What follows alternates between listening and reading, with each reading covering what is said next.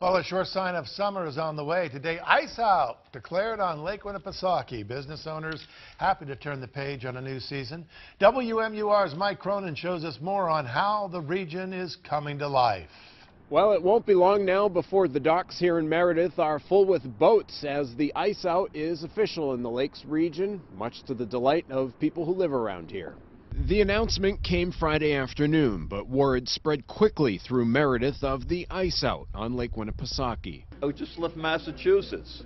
We saw the traffic is increasing coming up the highway today.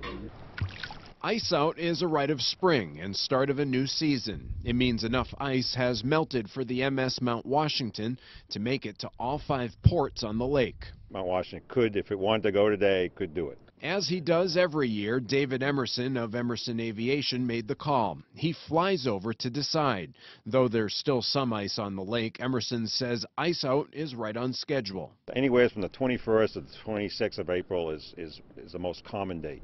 It's also the beginning of summer tourism. George's Diner will now see a spike in business. People are back from Florida.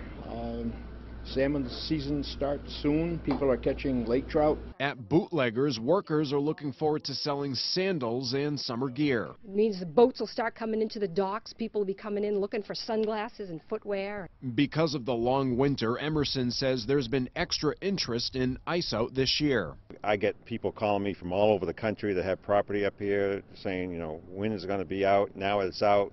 I know I can get up there. I can get things opened up and stuff. While what little remains of a cold season melts away, people are ready for warmer days. Cut the grass and get rid of the mud. The black flies will be here soon. It's a good season.